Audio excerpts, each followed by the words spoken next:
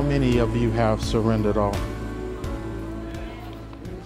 Oh, it's kind of quiet. Let me talk to you for a few minutes today. Would you turn with me to the book of Acts chapter 9?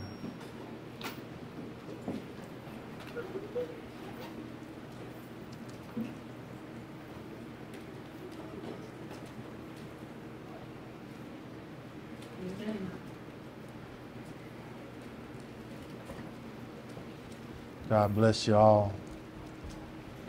So good to see each and every one of you.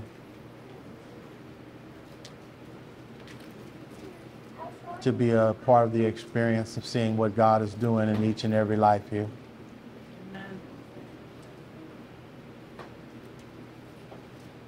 Acts chapter 9, beginning at verse 36.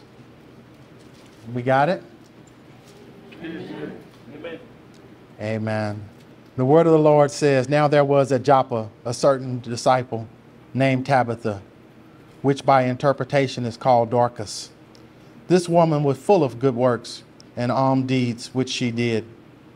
And it came to pass in those days that she was sick and died, whom when they had washed, they laid her in an upper chamber. And forasmuch as Lydda was near to Joppa, and the disciples had heard that Peter was there, they sent unto him 2 men, desiring him that he would not delay to come to them. Then Peter arose and went with them. When he was come, they brought him into the upper chamber. And all the widows stood by him, weeping, and showing the coats and garments which Dorcas made while she was with them. But Peter put them all forth, and kneeled down and prayed. And turning him to the body, said, Tabitha, arise. And she opened her eyes, and when she saw Peter, she sat up. And he gave her his hand, and lifted her up. And when he had called the saints and widows, presented her alive. You may be seated. Amen. Eternal and Heavenly Father, we thank you, Lord, for this another day, another opportunity to gather together. We seek to hear a word from you this day. So I ask, Lord, that you would let your will be done. And everyone that is here now, and everyone who will hear this word, Lord, at any time in the future, let your perfect will be done, Lord. Father, begin with me. Please let thy anointing rest upon thy servant, that I might speak your oracles according to your will, that you and you alone would be glorified. Father, please feed your servants who will hear your word this day. And if there are any who have not made up their mind to serve you completely, prick their heart this day, Lord, that salvation might be wrought in them, and that all in all you would be glorified. Father, we ask this today in the name of Jesus. And all of God's people said, Amen. Amen. I want to talk to you a little bit today about a beautiful death. A beautiful death. You know, there's so much connotation around death nowadays. People really don't view it as beautiful. But it is, and it should be, and it can be beautiful. As I was thinking on this word, I began to think about Stella Lee Gonzalez. None of y'all know Stella Lee, or at least I don't think any of y'all know her. She was my great aunt. She passed on many years ago. But I remember her as a young lad. Stella Lee was something else. You understand? She was a piece of work. She had a one-of-a-kind personality.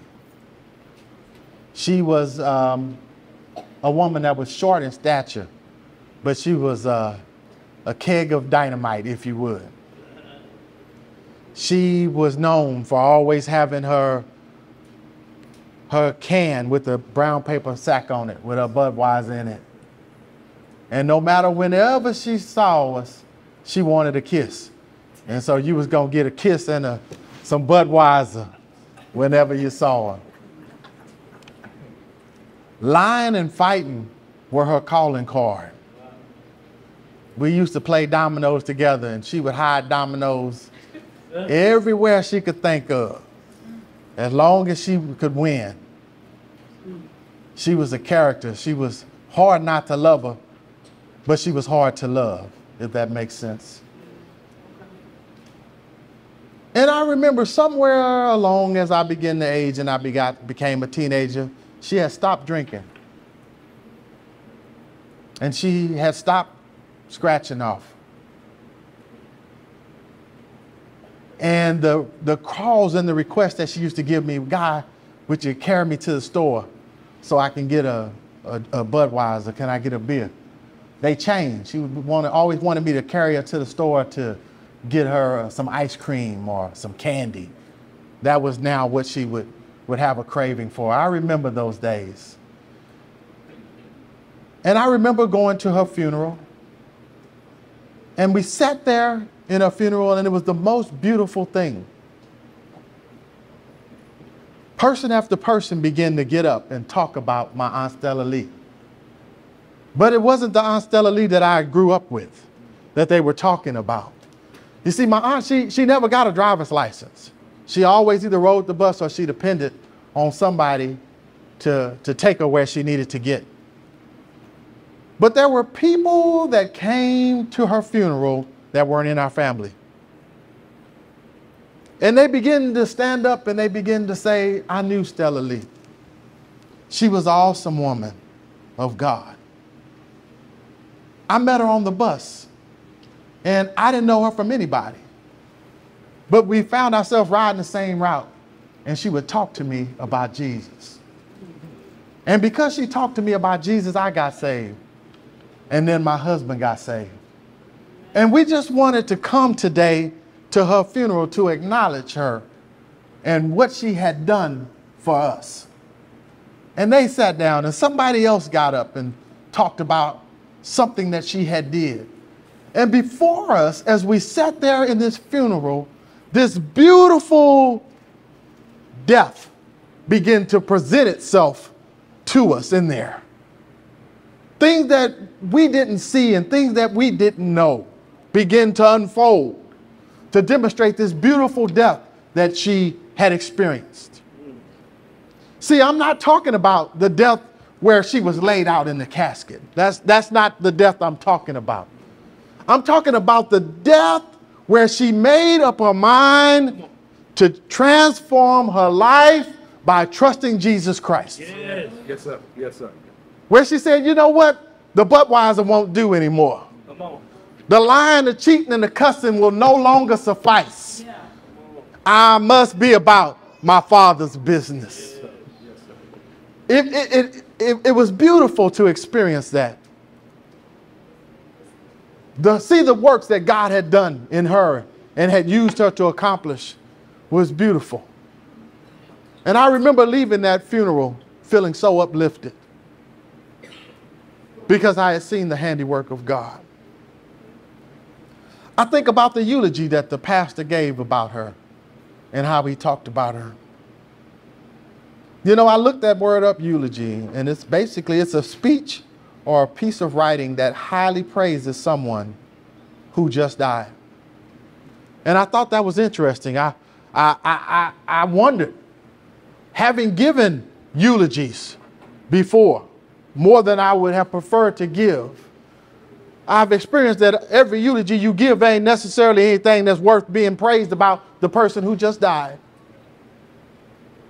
But yet the definition of a eulogy is to provide high praises to somebody that just died. Wow. And my question became is, well, what do you do if there's nothing that's praiseworthy about that person? We live in a society nowadays where people will live life any way they want to. And the expectation is that the pastor will come after their death and push them over into heaven. Yeah. They'll now rely on things that they did. Well, they sang a song back in 7th grade in the youth choir one time. Surely they're in a better place.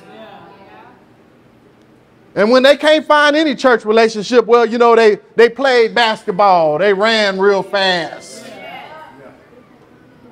They was a good domino player.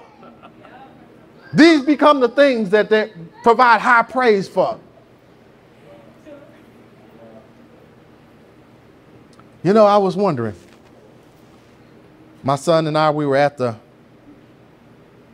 We were at the mall yesterday, and he leaned up against the railing on the second floor. Y'all mind if I talk to you today? Amen. I told him, I said, don't lean on that, son. Don't lean on that. You don't know whether or not that'll fall. Don't lean on it.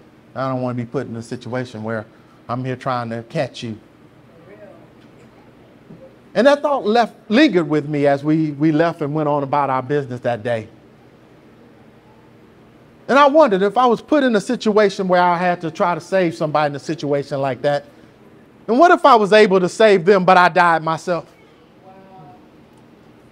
Trying to pull them back, I was able to get enough inertia to get them away from the side. But in doing that, I lose my footing and I fall to my death. I begin to think about that. Is that such a bad death? If one of the young people, I was able to step in front of a bullet for them, I've lived my life. I've had children. I've got gray hair. I've done some things. How bad would it be if they put me in a box, but one of these young people were able to continue to live? But I also begin to think, what if that young person that I saved their life decided that they wanted to be a drug dealer, a hoe pimp, a 3-4 time offender? What a waste that would be. And then I begin to think about the sacrifice that Jesus Christ made for us. Yes, sir. And I look at some of the decisions that people make in this world and I wonder, what a waste. Yeah. Yeah. Jesus made the ultimate sacrifice for us on Calvary. It was a beautiful death. His focus, though, was not on the death. His focus was on his being separated from his Father. See, Jesus was not concerned about dying. He knew he was going to be resurrected again. Yeah. That's not what the issue was. He wasn't in the Garden of Gethsemane because he didn't want to die. He was in the Garden of Gethsemane because he didn't want to be separated from his Father. He had enjoyed the presence of his Father continuously, but he knew he had a task before him where he had to take on the sins of the world, and that would have to separate him from his God.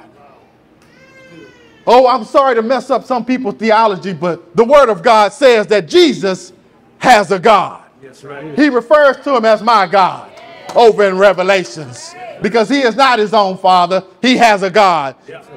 The Word of God says that he is not ashamed to be called our brethren, because we are all children of God. But I wonder sometimes what is God getting on his investment of his sacrifice from you? Good question.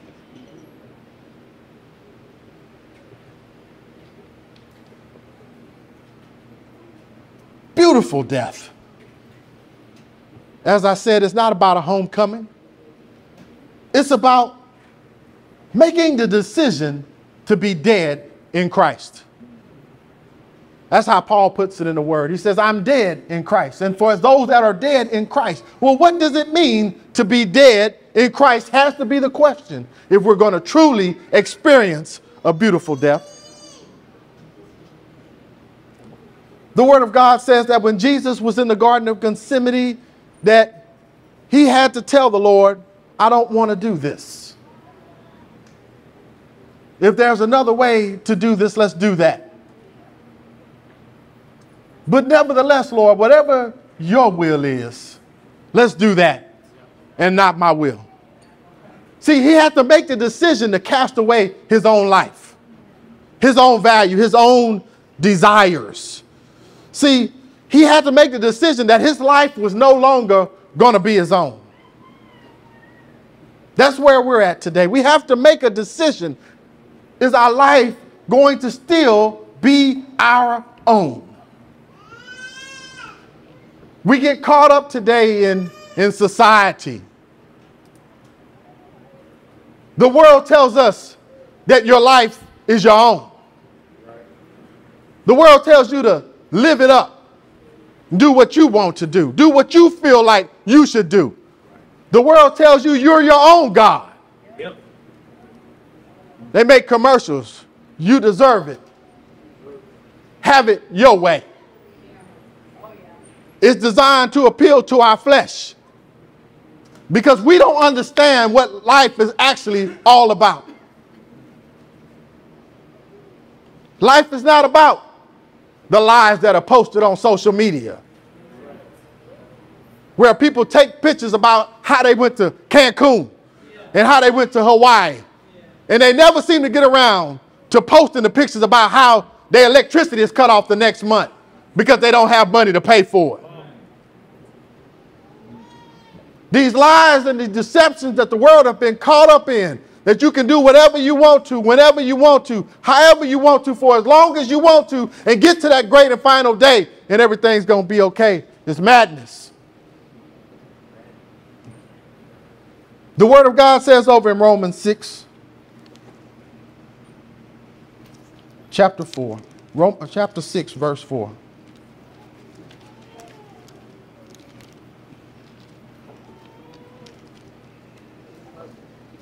Romans 6 and 4. It says, therefore we are buried with him by baptism into death, that like as Christ was raised up from the dead by the glory of the Father, even so we also should walk in newness of life. Paul begins to speak of this beautiful death that we should experience. That when we follow Jesus Christ and we humble ourselves, even as he has commanded us to humble ourselves, that there is a promise that is given unto us. That we will be raised up from the dead by the same glory that raised up Jesus Christ. And that we should walk in the newness of life. This belief that we can say that we follow Jesus, say that we serve him, say that we are dead in Christ, and continue to live the same old life is a lie straight from the pits of hell, even though it is perpetrated time and time again in churches today. Men stand up in pulpits, women stand up in pulpits. They ain't quite sure what they are on Wednesday and definitely confused on Friday. Stand up in pulpits and they want to proclaim that you can just say that you have experienced the beautiful death and continue on as if nothing changed. As if somehow the power of God does not have the ability to come into your life and change it. That word newness means the act of replacing something that is worn out, run down, or broken. Word, I want you to know that when you experience the beautiful death, when you surrender your will to that of God, that there's going to be a newness in your life. Yes, hallelujah. You see, I've told you this before and I'll tell you again, and I'm sure that if the Lord give me another opportunity down the road, I'll tell you again. We serve a God of evidence. One of the things I learned as my job as a process engineer is just because somebody says something don't mean something. I remember going in the rooms and asking people, is this happening in your process? And everybody from the person on the floor all the way up said, yes. Vice President, absolutely it's happening. I'll make sure it's happening. I said, are you sure it's happening? Yes, we're sure. We're absolutely 100% sure it's happening. And we go out on the floor and observe the process, and it wouldn't be happening at all. Because one of the first things that we got taught is just because somebody says a thing doesn't mean that that's what it is. If the evidence don't line up to what's being said, then there's a problem somewhere. Yes, sir. Either there's been a tampering with the evidence or there's been a deception on the other part. Yeah. Well, let me let you know right now, God's evidence can't be tampered with. But what we do struggle with is a deception on our part to believe that we're doing something that we're not. Behold, I have kept the commandments of the Lord. Okay, well, then what's all this noise of these animals I hear back here? Behold, I have died in Christ.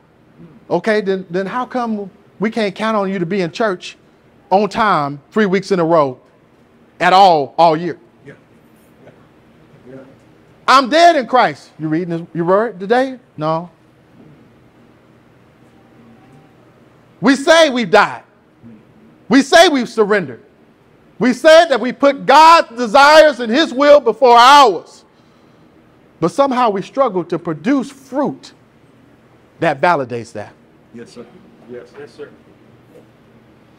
You know, I've been to a lot of funerals.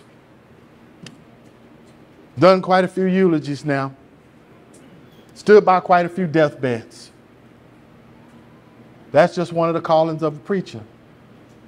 That's the thing we do. If you do it long enough, brothers, you'll get a phone call if you haven't already. But what I've learned is there are two types of people when you go to a deathbed. When you go visit somebody in the hospital or at their house in hospice and they know they're not getting up out that bed. They know they're not going back to the church house. They know they're not going back to the football game. When the Cowboys no longer is important. When the cares about who the Spurs drafted are insignificant.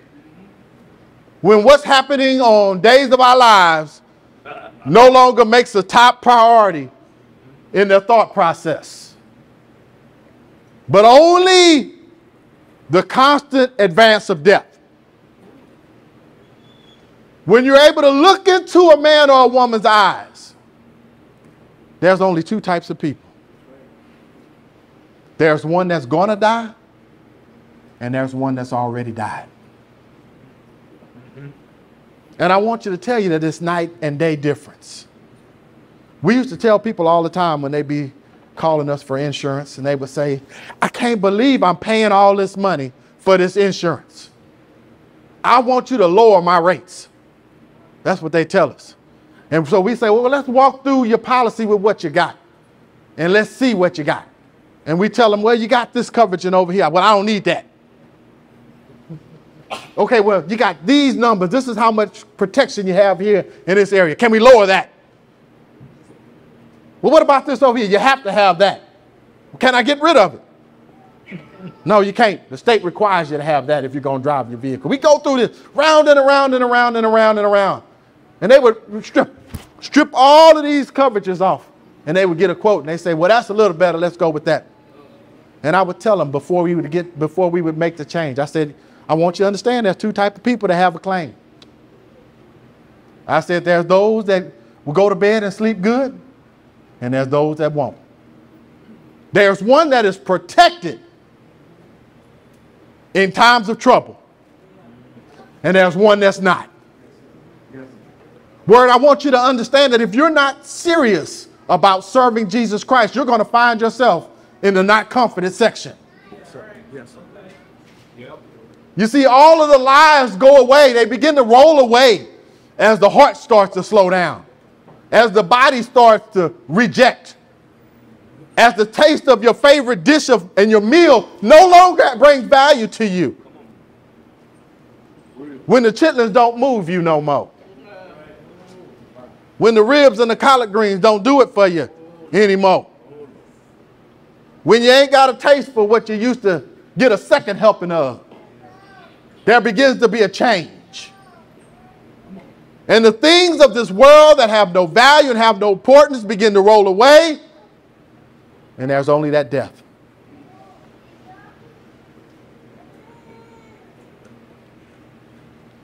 So many times we wrestle with what life really, truly is.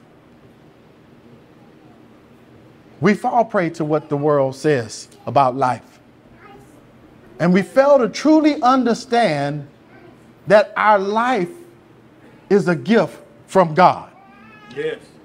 God is the creator. He made us, he designed us, and he has a perfect will for each one of us. I think about my life now and what I do here at Word Deliverance Ministries, and I even think about what I do in my business. And it is so far removed from what I thought it was going to look like. And I look back over my life, and very little in my life has gone the way that I wanted it to go. But I can see now God's hand and his providence working in every bit of it. I never wanted to go to the military, but it was a profound blessing. And I live in a house now that the benefits and the decision that I made there helped to make that possible by the grace of God. I never wanted to be in insurance. I never pictured myself as an insurance man. An insurance man was the guy that wore a little plain suit with the penny loafers and came to your house, knocked on the door. Come on, preacher. Come on, preacher. I never wanted to be that. I had grand visions. I wanted to be a DJ. Oh, I wanted to be in the club in Las Vegas and in Miami, spinning tracks, people knowing me. I had a chance to do a little bit of that, but that's not what God had for me. But now I look back and I realize that if I hadn't been at USAA, then a certain young lady wouldn't have been able to send me a text message when she got her job up there to say, hello, Mr. Barnes, how are you doing? I just want you to know that I'm up here. Oh, yeah, I think on those things. Didn't make sense then, but it makes sense now. The song says, well, we'll understand it better. By and by is the truth. Young people, it doesn't have to make sense to you now. Just trust what you're being told. I talk to my son all the time, and I marvel at him because it's hard to tell him anything. As gray and bald-headed as I've gotten, he still thinks he knows better than I know. We got them all set up now. They got bank accounts now. I took each one of them up there, got their own bank account. They get their own monies. It go into their bank account. They each one got their debit card. But now guess what they got to do? Oh, see, it's fun swiping daddy's card. Oh, but the game changes when you got to swipe your card. See, when you give lessons about do you really need that? Oh, yes, I need it. I need it. I got to have it. I really want it. Oh, yeah, you want it with my card. I say, you can have it today. Go on and swipe your card away. Then all of a sudden, that thing that was so important, that was dire, that they just had to have, you know, I think I can do without that today. I can sacrifice that. Life has this way about coming on you and bringing a reality to you that you don't understand or that you don't have before it comes. I talk to my children all the time about the big R. I say, yeah, you think that way because you're not factoring in the big R into your equation. They're like, what's the big R? The big R is responsibility. See, just like my children have problems today, there are people that are laying in hospitals right now that are never coming out, and they have not acknowledged the big R. They've lived their life how they wanted to, and now they've gotten to the end of it, and they realize, I've been reckless. I've been reckless in my decision making. I've been reckless in my spiritual finances. And now the judgment is coming. The Word of God says that a man was going to go on a journey. He came unto his servants and he distributed talents to them. And he went away. The Word of God says after a long time he returned to reckon with them. See, we got people living lives like that. God not going to reckon with them. The Word of God says that the Holy Spirit gives out gifts separately according to his will. The Word of God says that Jesus came. He says, I'm going to go and prepare you a place, but I'm coming back. See, there's going to be a reckoning. says that the servants, each one came before me, says, Lord, you gave me X amount of talents. And here it is, I have returned those talents and like mine unto you, likewise unto you. See, God has given us talents and abilities, but we act like we're not going to be held accountable for how we use them. Word of Deliverance Ministries is a small church, but there are more than enough people here to accomplish everything we have to do. Yes, sir. Yes, sir. We just got to be dead in Christ. That's it. There should be no reason why we have young people in here between the age of 13 and 17 that aren't in the choir. The last time I checked, 13 to 17, we don't have no 13 to 17-year-olds in here that are movie stars. Nope. We don't have no 13 to 17-year-olds in here that are soccer players making $1 million checks already. That means that every 13 to 17-year-old at Word of Deliverance Ministry, if you don't put a plate in front of them to eat, they're going to starve. Yes, sir. So please help me to understand why they don't feel like it. They don't want to. They're not in the mood. It's carrying the day on the decisions that we are making regarding where our children are or not. Yeah. Reach. Yep. My kids get mad at me all the time. You know how concerned I get about it? Not at all. What you gonna do? You gonna leave? Yeah. Oh yeah, you might think in your mind before you gonna leave for a minute, but then that big R hits you. Yeah, okay. Where you going? You gonna pay rent? Where you gonna eat? You gonna go out and get your full-time job and support yourself? I done told you before. I tell them the X's are located here and here. As for me and my house, we shall serve the Lord. Yeah. See, that's part of the beautiful death. It's saying that my house, we're not going to lean to our own understanding. Preach, preacher. Tired does not change devotion time in my house. The word of God says that Eli was held accountable for the behavior of his sons in the house he had authority over. Yes, sir. There's going to be a reckoning word. If you say you're dead in Christ, then demonstrate it before your children. Where's your sacrifice? Where's your decision made in your household that said, we must be about our Father's business?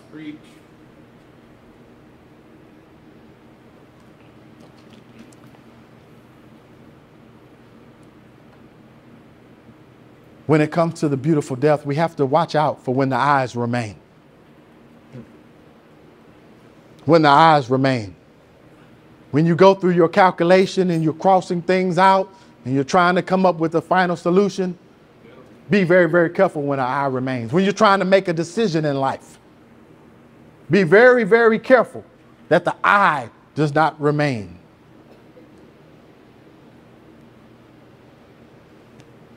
Let's go to Romans 12:1. I beseech you, therefore, brethren, by the mercies of God, that you present your bodies a living sacrifice, holy, acceptable unto God, which is your rational or logical service. It makes sense. You know, sin is not rational. Sin don't make sense rationally. There must be a breakdown in your understanding in your mind. The word of God says that when the prodigal son came to himself, that's the word the Bible used, that he came to himself. He said, why in the world am I out here fighting these pigs for scraps? When at my father's house, the servants got excess. He says, I will just simply get up from here and return to my father. He says, and I will make myself as one of the servants. That's what he said. See, there's no rationalness in sin. It's not good for you in any shape, form, or fashion. Does it feel good in the short term? Yes, it does. Do the consequences feel good? No, they never do. Paul is here commanding us that we put the I aside, that we get rid of it in our decision making in our lives. This is how you know that you've experienced a beautiful death. Look, let me tell you, there are 3 ways to tell whether or not you put the eyes aside. Y'all ready? There are 3. You know you have not put the eyes aside when the I, when the you, when what you feel, what you think, what you desire, when it overrides or it becomes more important than what the Word of God says. Mm-hmm. When you're able to ponder or contemplate something, at the end of the day, your response is, well, I know what it says, but I just feel like. I just want to. I just think I should be able to. I just should be able to not come to church today. I know the Word of God told me that I need to be at church as often as I'm able to, but I just don't feel like I ought to come today. And these spouses that sit around and entertain that from their wives so that they don't have to deal with their wives, that's a big I that's remaining. A symptom of this is a refusal or excuses made not to read the Word.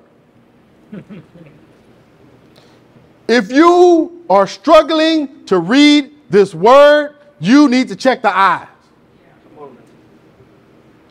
How can you know what the Word of God says if you don't read the Word of God? But yet we still have to stand up here and tell people who have been in this ministry time and time again, read your Word. Yep. Open up your Bible and read it. I talk to people, well, are you reading your Word? Well, you know, I read a couple of verses last week. The I still remains. You're not dead in Christ. Who name one person you have that you say you love and you don't want to talk to him? Preach. Name one person you say you love and you adore and you don't want to hear from them. Oh, see, I'm old school. I came from the version where they had the phone. Yeah. I grew up where they had the phone before call waiting. Call waiting was just coming along. Yeah. Where you would sit up in the bed, put your feet up on the wall, and you would talk all night long. Oh, I remember them days where you would mess around and you would talk so long and it would be so late, you would fall asleep. And you would hear a voice say, are you still there? And then you have to set your voice up, make it seem like you wasn't asleep. Yeah, I'm still here.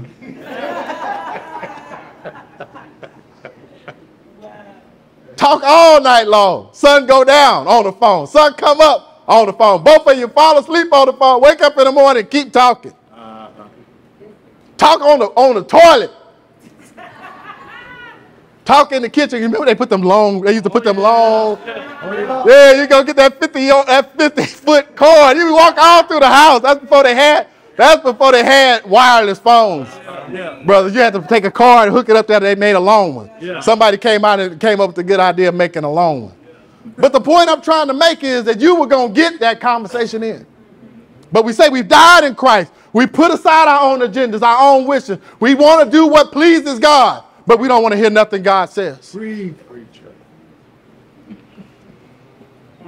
My wife and I were doing business not too long ago, and we were doing a video chat with a customer service agent.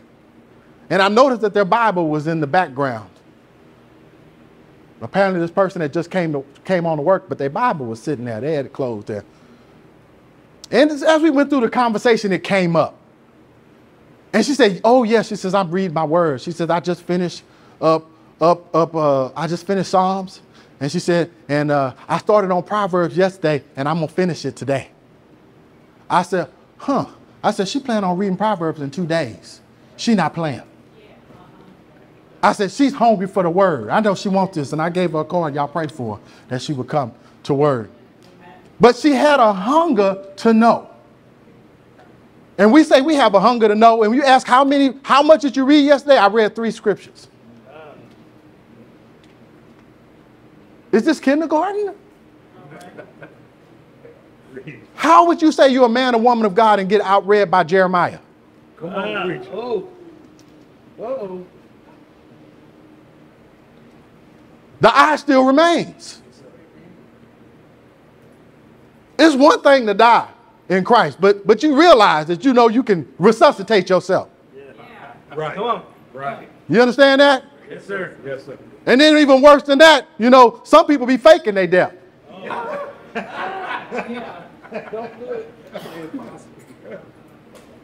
I've died in Christ.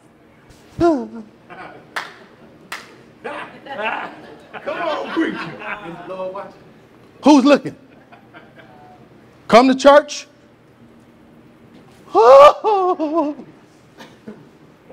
Check their social media. Living like villains. Why would the men and women of God, social media, look just like the world? Why in the world would you have a photo out there with you with a Budweiser in your hand, but you say you've been delivered and you put away the eye? You want to come in here and portray yourself one way with us, and you want to portray yourself another way with the world. You want to have one foot in and one foot out. You playing the spiritual hokey pokey. Come on. Come on. Yes. There's a name for that. I heard hypocrite. That's one. That's one. There's another name for that. That ain't the one I was thinking for. I will accept hypocrite as a correct answer. There's another one I'm thinking about. It's called lukewarm. Yes, sir. Oh, yeah, we got one foot in, got one foot out. That means you know how to die. You just refuse to die. See, Jesus said something very interesting over Revelation. He said, that's the worst one. Yep. You know who I am. You know you're supposed to serve me, but you will not die. You will not get rid of the eye. You keep on clinging on to it. You've been clinging on to it for years. You've seen my miracles. You've seen how I've healed. You've seen how I've provided. You've seen how I've kept you, and you refuse to humble yourself to it. You still lift the eye up more than me. See, that's the problem with Judas. He walked with Jesus. He talked with Jesus. He was with Jesus day and night, but he could not put the eye away. And so as a result of it, he fell. And you will fall. If you're playing that game, make no mistake about it, you will fall. But because he couldn't put the eye away, he had regret, but he couldn't find repentance. See, the danger of not experiencing a beautiful death is that you can always regret it. I'm sorry I got caught. But that need to repent, in other words, that need to change, becomes very hard to grasp hold of. And so you see Judas, he knew where Jesus was. He found him out in the first place. That's what caused all the trouble. It ain't like Jesus was hidden from him. But where did he go? He went back to the people that gave him the money. He went and found a tree and some rope. He went to everything but the thing that could help him. And this is what happens when you refuse the beautiful death. You'll go to everything out there looking for help. And there is no help. There is no hope. There is no strength. It is only found in the person of Jesus Christ. Yes, Lord. Yes, sir. Number 2 reason to know when the eye remains is you so busy with your stuff. Did I say that right? That was a little hood vernacular. You so busy with your stuff that you don't have time to help others. Oh.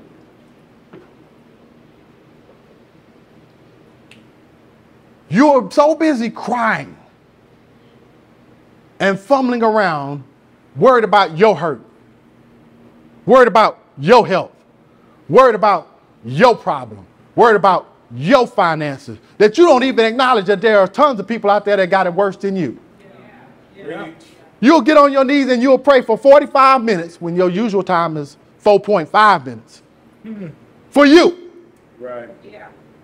Because you can't figure out how to get enough money in your bank account to pay next month's bills. You good this month. You're trying to figure out how at the end of next month you're going to have problems if your bills don't get paid. And you got people that are standing there calling on God next to you with an eviction notice. Yeah. Yes, sir. See, this is the mentality that gets us in trouble. When we come to Word of Deliverance Ministries or any church and our focus is on how do you all serve me? Yes.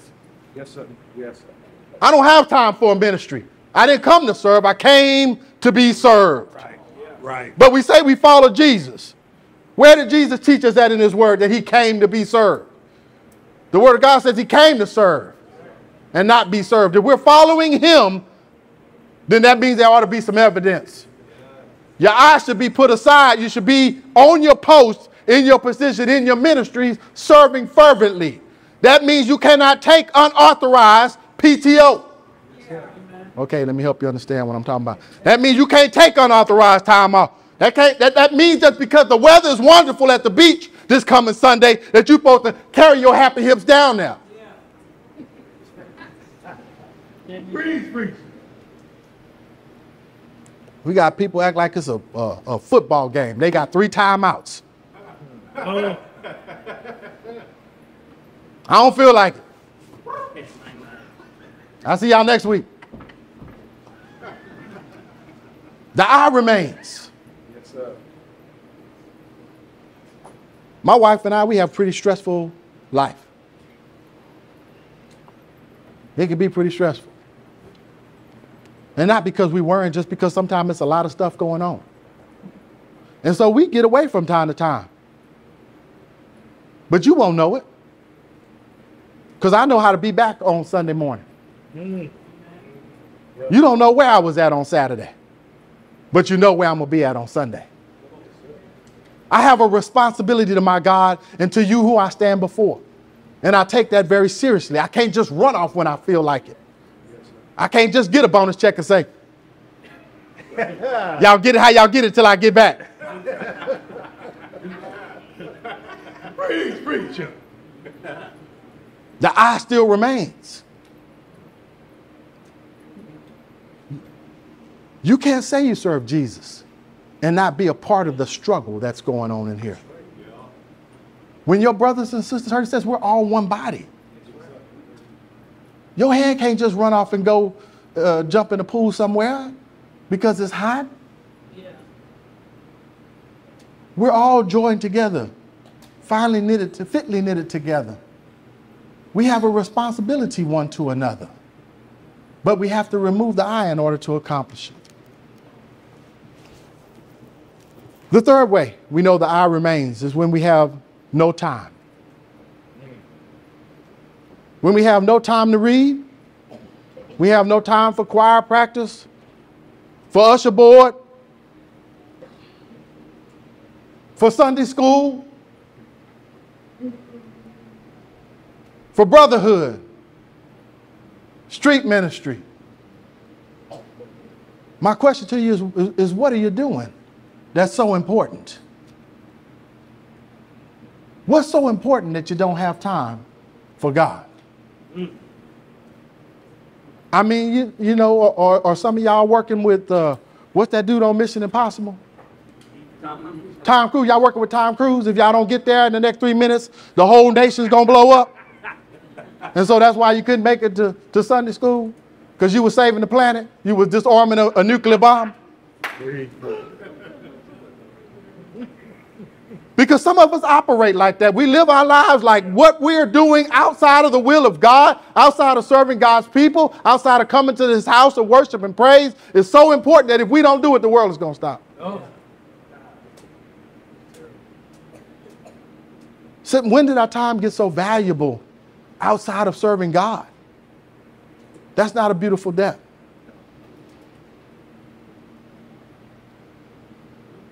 When I look at the life of this woman, whom she's just introduced for just a flash, she comes out of nowhere. Just a few scriptures here that covers her. But I look at the eulogy that's given of her in 36. That the woman was full of good works and alms deeds which she did.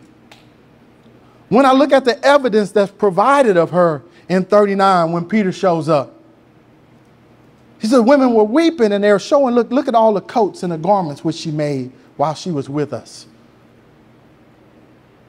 She demonstrates this beautiful death because she has lived this life of compassion, where there's time and time again examples shown where she had placed her own will and her own needs and her own desires aside to make sure that others had what they needed. This is well pleasing to God. And now she sleeps, if you would. She's already made a decision to die. She didn't have to worry about this. She just sleep. You know, one of the things I've learned as I start to get older, it used to be a joke to me now, back then, but now it's become something that's a real part of my life, and that's an old man nap. Oh yeah. Oh yeah. Oh yeah. My wife makes fun of me because I'll take my old man naps. I'll go off in there and she'll be like, you going to take a nap at you? I'll be like, I sure am. Yeah, come on now. I'm finna lay down. Because as I've aged, I've learned that if I can get me a nap, then I'll be prepared for the things that are going to come in the rest of my day. If I know I'm preaching on Wednesday night, I try to get a nap in. That's why I be jumping around up here on Wednesday night, because I didn't got my get a little rest in. You're like, man, that brother animated. Yeah, because I just woke up.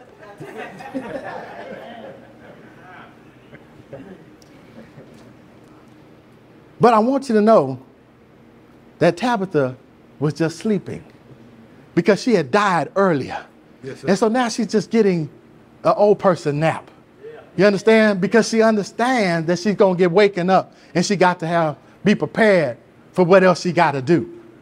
See, the word of God tells us over in 1 Thessalonians that Jesus is coming back. And he's going to call to the Spirit of God and it's going to return unto him. See, the word of God says here, look, it says that Peter called her by name.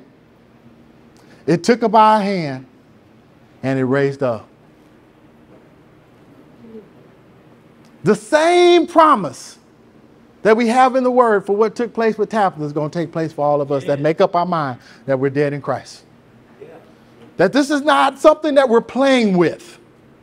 That this is not something that we've decided we'll wait till we get old and then we'll serve him. There's not a guarantee we're going to get old.